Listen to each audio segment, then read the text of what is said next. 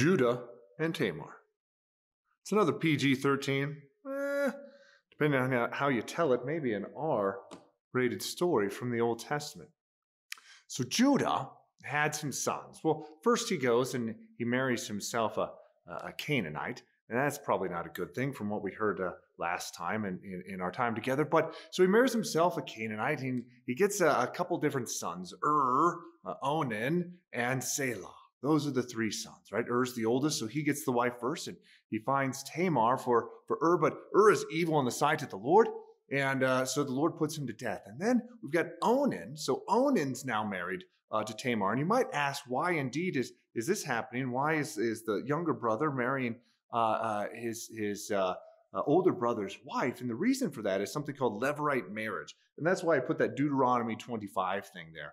The whole idea of Levirate marriage was if your brother had a wife but did not give her a son, produce offspring for her before he died, it was your duty to do that for her, and it would carry on his name. And the whole reason for that was so that the woman would be protected and had a way to be tied to land and tied to a family name and all of that. So it was all the idea of preserving the name and then also protecting the woman.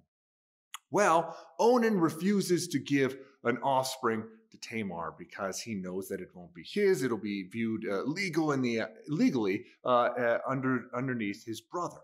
And so he refuses to do that. The Lord sees this as evil and puts him to death as well. Well, you can imagine what Judah's thinking. Judah is thinking, this woman is cursed, and there's no way I'm going to give this woman to my youngest son, but I'll promise that I will. Well, he promises that he will, and years goes by, and Selah grows up and is old enough to get married, and Tamar isn't married to her, and a whole sordid thing goes on, and long story short, Tamar pretends to be a prostitute and has intercourse with Judah, and she gets pregnant, and then Judah is infuriated because he finds out that his daughter-in-law is pregnant and not married, and then he finds out that it's actually his.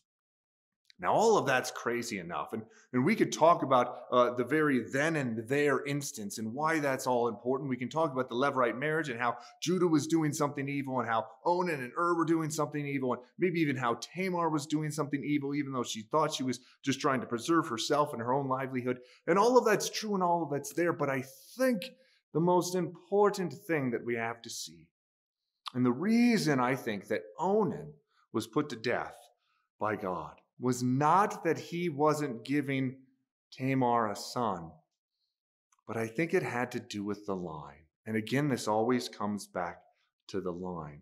We've got this promise of our Lord for a Messiah.